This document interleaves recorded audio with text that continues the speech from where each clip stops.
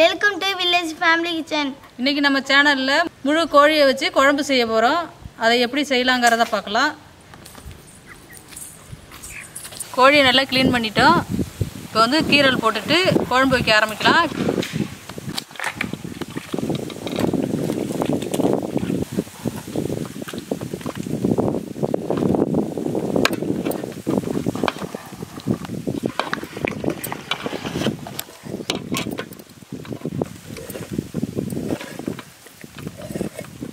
கோழியை வந்து க்ளீன் பண்ணி ரெடி பண்ணி வச்சுட்டோம். இப்போ குழம்பு வைக்க ஆரம்பிக்கலாம். இப்போ வானில் வச்சு எண்ணெய் ஊற்றிக்கிறேன்.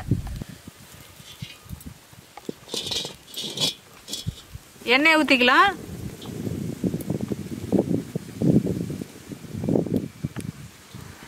எண்ணெய் சூடாயிருச்சு. தாளிக்கிறதுக்கு வந்து பட்டை கிராம்பு போட்டுக்கலாம்.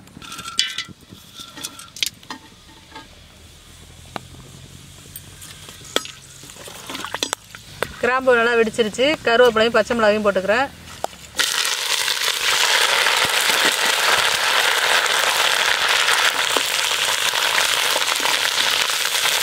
வெங்காயம் போட்டுக்கலாம்.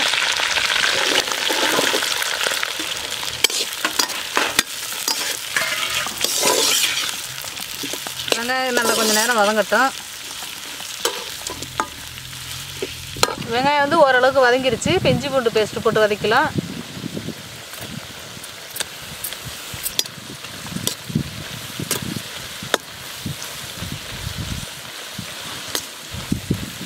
தக்காளி போட்டு வதக்கிக்கலாம்.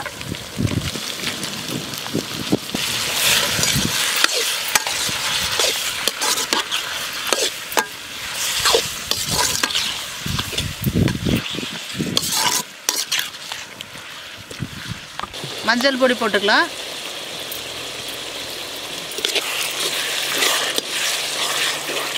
உப்பு போட்டு நல்லா வதக்கிக்கலாம். அப்போ தான் தக்காளி சட்னா கரையும்.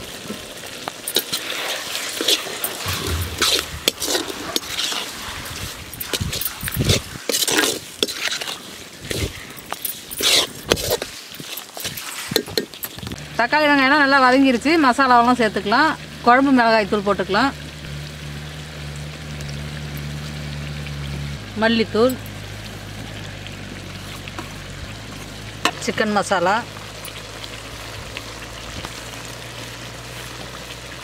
கரம் மசாலா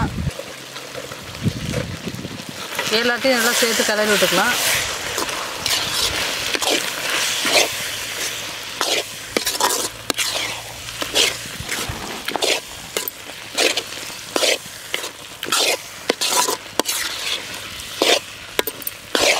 மசாலாவோட பச்சை வாசம்லாம் போயிடுச்சு. இப்போ கொஞ்சமாக தண்ணி ஊற்றிக்கலாம்.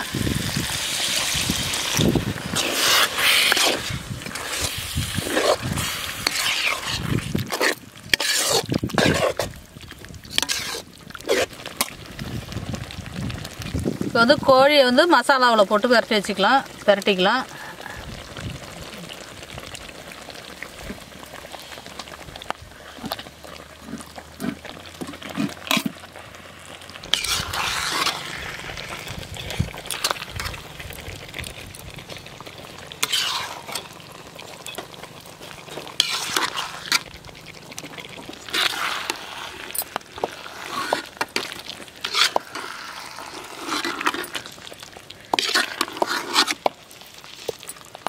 குழம்புக்கு தேவையான அளவு தண்ணி ஊற்றிக்கலாம்.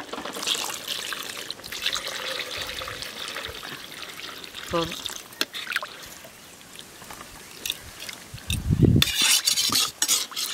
குழம்பு நல்லா கொதிக்கட்டும்.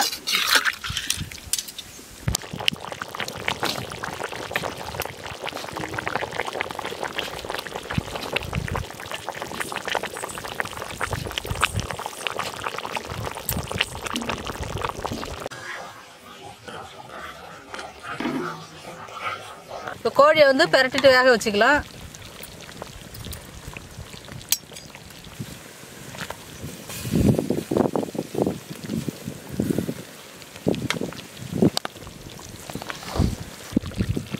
கறியெல்லாம் நல்லா வெந்து போயிடுச்சு.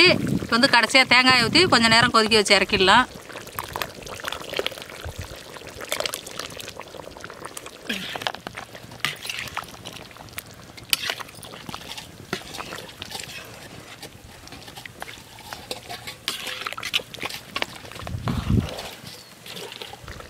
முழு கோழி குழம்பு ரெடி ஆயிருச்சு. இப்போ இறக்கி வச்சு சாப்பிட்டு பார்க்கலாம்.